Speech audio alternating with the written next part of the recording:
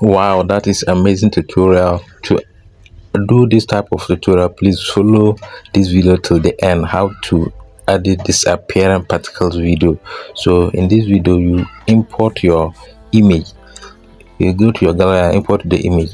When you import the image, click on effect, and then you see style, and you click on style. Wait for some time, it will read up to 100, and when it read there, you scroll to your right hand side. You see particles, either in or out. You decide to use either in particles or out particles. There are two options there, so whatever that you prefer, you use it. That is amazing.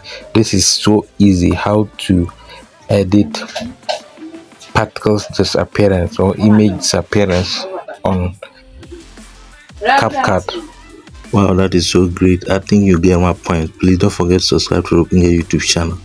Please share this video for other people to also learn how to edit this appearance particle. That is how you do it, easy like that. So now I'm going to do the outer one. So we have do the in one, so we are going to do the outer one. So you follow the same process. You click on effects. After effects, you click on style. So under style, you scroll to your right hand side, you see particles. So you choose the first one is the in one, and the second one is the outer one. So the particles will come in, and the other one, the particle will go out. So that is how to do this type of video.